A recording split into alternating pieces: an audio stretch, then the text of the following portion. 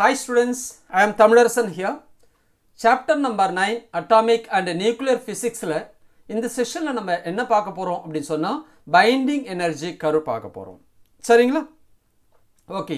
இதுக்கு முன்னாடி செஷன்ல binding energy அப்படினா என்ன அப்படிங்கறத பார்த்தோம். அதாவது ஒரு ஆட்டத்தினுடைய பைண்டிங் எனர்ஜி அதுக்கான ஈக்குவேஷன் தான் இது. Be is equal to ZMH plus Nmn minus capital M suffix A into C square. இதுதான் நமக்கு ஒரு ஆட்டத்தினுடைய பைண்டிங் எனர்ஜிக்கான ஃபார்முலா. இதை யூஸ் பண்ணி நம்ம பைண்டிங் எனர்ஜி ஆட்டத்துக்கு கால்குலேட் பண்ணாலும் சரி, அந்த நியூக்ளியஸுக்கு நம்ம கால்குலேட் பண்ணாலும் சரி, நியூக்ளியஸுக்கு ஒரு ஃபார்முலா யூஸ் பண்ணி கால்குலேட் பண்ணாலும் சரி, அதனுடைய ஃபார்முலா யூஸ் பண்ணி கால்குலேட் பண்ணாலும் ரெண்டும் சேம் வேல்யூ தான் வரும். ஒரு ஆட்டத்தினுடைய பைண்டிங் எனர்ஜியும் நியூக்ளியஸினுடைய பைண்டிங் எனர்ஜியோட வேல்யூ சேம் தான். அப்போ இதை நம்ம binding energy of the nucleus அப்படின்னு நம்ம இங்கே சொல்லலாம். Binding energy of the nucleus அப்படின்னு கூட சொல்லலாம். சரி, அப்போ அதை பிஇ அப்படின்னு சொல்கிறோம். இப்போ நமக்கு இந்த பிஇ பாருக்கும் பிஇக்கும் என்ன ரிலேஷன், பிஇக்கும் பிஇ பாருக்கும் என்ன ரிலேஷன் அப்படின்னா நல்லா தெளிவாக புரிஞ்சுக்கணும். அதாவது ஒரு நியூக்ளியஸினுடைய பைண்டிங் எனர்ஜி நம்ம பிஇ அப்படின்னு சொல்கிறோம். அதை அதனுடைய மாஸ் நம்பரால் டிவைட் பண்ணால் கிடைக்கக்கூடிய அந்த வேல்யூக்கு பேர் தான் நமக்கு average binding energy per nucleon அப்படின்னு சொல்கிறோம். அதை பிஇ பார் அப்படின்னு சொல்கிறோம். இப்போ உங்களுக்கு தெளிவாக புரிஞ்சிருக்கும்னு நினைக்கிறேன். அப்போது பைண்டிங் எனர்ஜி பர் நியூக்ளியானுக்கான ஃபார்முலா என்ன அப்படின்னு சொன்னால், இந்த பிஇயை எடுத்துட்டு அதனுடைய ஈக்குவலண்ட் இந்த ஃபார்முலாவை கொண்டு வந்து இங்கே சப்ஸ்டியூட் பண்ணால் நமக்கு என்ன கிடைக்கும், பைண்டிங் எனர்ஜி பர் நியூக்ளியான் கிடைக்கும். இப்போ தெளிவாக புரியுதா? ஓகே, ஒரு எக்ஸாம்பிள் வச்சு சொன்னால் உங்களுக்கு இன்னும் தெளிவாக புரியும். இங்கே பாருங்களேன், நான் ஒரு ஹீலியம் ஆட்டத்தை எடுத்துக்கிறேன். அதில் நமக்கு அட்டாமிக் நம்பர் 2, மாஸ் நம்பர் 4. அதாவது இந்த நியூக்ளியஸ்குள்ளே எவ்வளவு நியூக்ளியான்ஸ் இருக்குது? மொத்தமாக 4 இருக்குது. 2 புரோட்டான் 2 நியூட்ரான் இருக்குது. மொத்தமாக 4 நியூக்ளியான்ஸ் இருக்குது. அப்போது அந்த நியூக்ளியஸினுடைய பைண்டிங் எனர்ஜி எவ்வளவு வேல்யூ அப்படின்னு சொன்னால் 28.33 மில்லியன் எலக்ட்ரான் வோல்ட். ஓகே, அப்போது அந்த பைண்டிங் எனர்ஜியை அதனுடைய மாஸ் நம்பரால், ஹீலியத்தினுடைய மாஸ் நம்பர் எவ்வளவு? 4 இல்லையா? அப்போ அந்த 4ஆல் டிவைட் பண்ணால் நமக்கு நியர்லி 7 மில்லியன் எலக்ட்ரான் வோல்ட் கிடைக்குது. அதை தான் நம்ம என்னன்னு சொல்கிறோம், average binding energy per nucleon அப்படின்னு சொல்கிறோம். அதை பிஇ பார் அப்படின்னு சொல்கிறோம். நல்லா தெளிவாக புரிஞ்சுக்கிங்க. பைண்டிங் எனர்ஜி அப்படிங்கிறது நமக்கு அந்த மொத்தமாக இருக்கக்கூடிய அந்த நியூக்ளியஸ்குள்ளே இருக்கக்கூடிய எல்லா நியூக்ளியானுடைய டோட்டல் பைண்டிங் எனர்ஜி. பிஇ பார் அப்படிங்கிறது ஒரே ஒரு நியூக்ளியானுடைய பைண்டிங் எனர்ஜி அப்படின்னு நீங்கள் புரிஞ்சுக்கலாம். புரியுதுங்களா? ஓகே, இப்போது இந்த நியூக்ளியஸுடைய பைண்டிங் எனர்ஜி ஒரு பர் நியூக்ளியான் 7 அப்படின்னு சொன்னால், இந்த நியூக்ளியஸ்லேருந்து ஒரே ஒரு நியூக்ளியானை நம்ம ரிமூவ் பண்ணுறதுக்கு எவ்வளவு எனர்ஜி ஸ்பெண்ட் பண்ணால் இந்த சேம் எனர்ஜி ரெக்வயர்ட். சரிங்களா? அந்த சேம் எனர்ஜி கொடுத்தா தான் அந்த ஒரே ஒரு சிங்கிள் நியூக்ளியானை அந்த நியூக்ளியஸ்லேருந்து செப்பரேட் பண்ண முடியும். இப்போ இது உங்களுக்கு தெளிவாக புரிஞ்சிருக்கும்னு நினைக்கிறேன். சரியா? இப்போ நம்ம ஒரு கர்வேச்சர் போட போகிறோம். என்ன கர்வேச்சர் அப்படின்னு சொன்னால், எக்ஸ் ஆக்சிஸில் மாஸ் நம்பரையும் அந்த எலிமெண்ட்ஸினுடைய மாஸ் நம்பரை X ஆக்சிஸ்லையும் Y ஆக்சிஸில் average binding energy per நியூக்ளியானும் இன் மில்லியன் எலக்ட்ரான் வோல்ட்டில் நம்ம என்ன செய்ய போகிறோம், இந்த ரெண்டுக்கும் இடையில கிராஃப் போட போகிறோம். இது ஒரு பீரியாடிக் டேபிள், உங்களுக்கு நல்லா தெரியும். அதில் எலிமெண்ட்ஸ், ஃபர்ஸ்ட் எலிமெண்ட் ஹைட்ரஜன், அதனுடைய மாஸ் நம்பர் 2.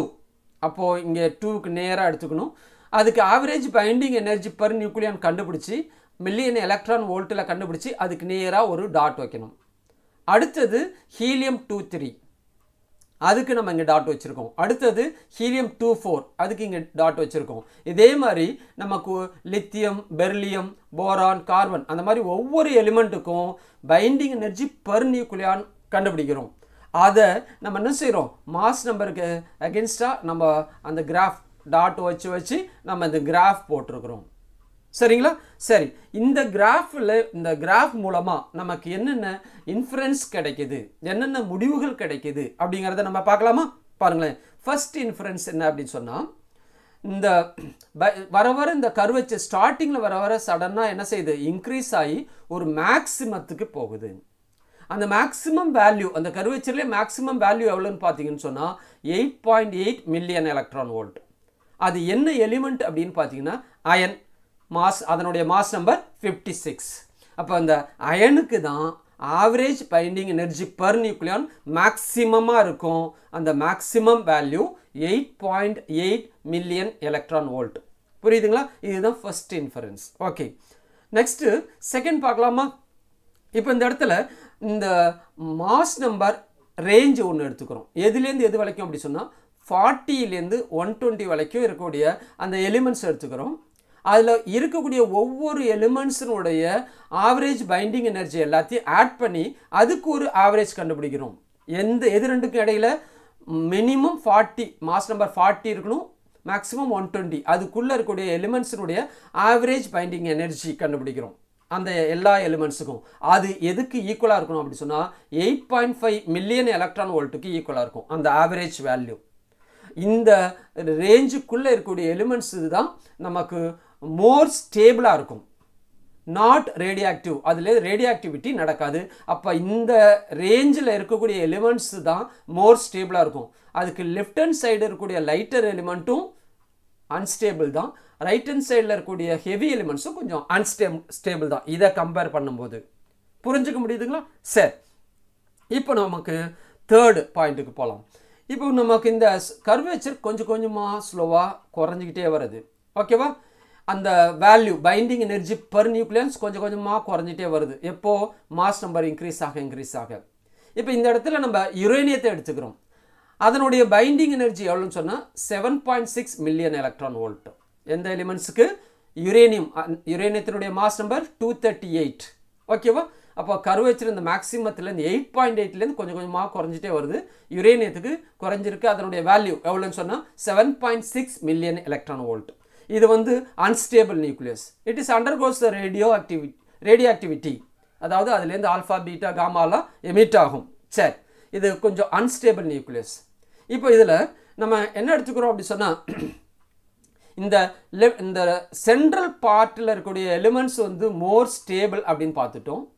அதுக்கு லெஃப்ட் ஹேண்ட் சைடு இருக்கக்கூடிய லைட்டர் நியூக்ளியஸ் அன்ஸ்டேபிள் கொஞ்சம் கம்பேரிட்டிவாக. அந்த நியூக்ளியஸ் என்ன நடக்கும்னு பாருங்களேன்.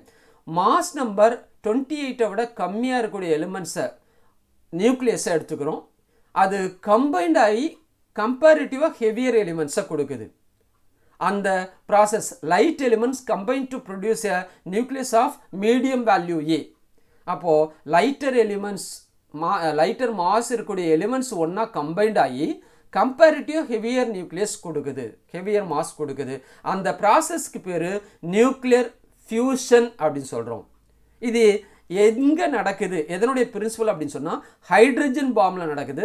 ஹைட்ரஜன் பாம்பினுடைய பிரின்சிபல் வந்து என்ன? Nuclear fusion. Lighter nucleus fuse ஆகி நமக்கு கம்பேரிட்டிவ் ஹெவியர் நியூக்ளியஸ் கொடுக்குது. புரியுதுங்களா? இது தேர்ட் பாயிண்ட். ஓகே, இந்த நியூக்ளியர் ஃபியூஷன் எங்கே நடக்குது? நமக்கு ஹைட்ரஜன் பாம்பில் நடக்குது. ஓகே, நெக்ஸ்ட் நமக்கு இந்த சென்டர் பார்ட்டுக்கு ரைட் ஹேண்ட் சைடு இருக்கக்கூடிய எலிமெண்ட் எடுத்துக்கிறோம். அதெல்லாம் எப்படி இருக்கும்?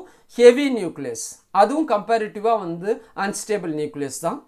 அப்போ நமக்கு இந்த இடத்துல ஹெவி நியூக்ளியஸ், யுரேனியம் மாதிரி ஒரு ஹெவி நியூக்ளியஸ் எடுத்துக்கிட்டால் அது split into the 2 or more ஸ்மால்டு mast nucleus. அந்த ப்ராசஸுக்கு பேர் ஃபிஷன் அப்படின்னு சொல்கிறோம். இந்த ஃபிஷன் எங்கே நடக்குது அப்படின்னு சொன்னால் ஆட்டம் பாம்பில் நடக்குது.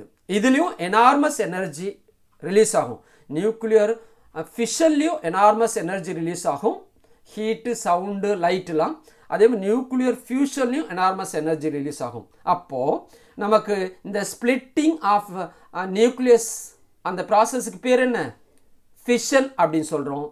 அது ஆட்டம் பாம்பினுடைய பிரின்சிபல். ஆட்டம் பாம்பில் நமக்கு நடக்குது. புரியுதுங்களா? இப்போ இந்த 4 பாயிண்ட்ஸும் தெளிவாக படித்து வச்சுக்கோங்க. இது உங்களுக்கு 2 மார்க் கொஸ்டின்லையோ அல்லது 3 மார்க் கொஸ்டின்லையோ கேட்கலாம். ஓகே ஸ்டூடெண்ட்ஸ், பிரைம் ஃபிசிக்ஸ் இது உங்கள் சேனல். இதில் வரக்கூடிய வீடியோஸ்லாம் பாருங்கள், லைக் பண்ணுங்கள், சப்ஸ்கிரைப் பண்ணுங்கள், மற்ற ஸ்டூடெண்ட்ஸுக்கும் ஃப்ரெண்ட்ஸுக்கும் ஷேர் பண்ணுங்கள். மறக்காமல் பெல் பட்டனை ப்ரெஸ் பண்ணுங்கள். Thank you my dear students and my friends.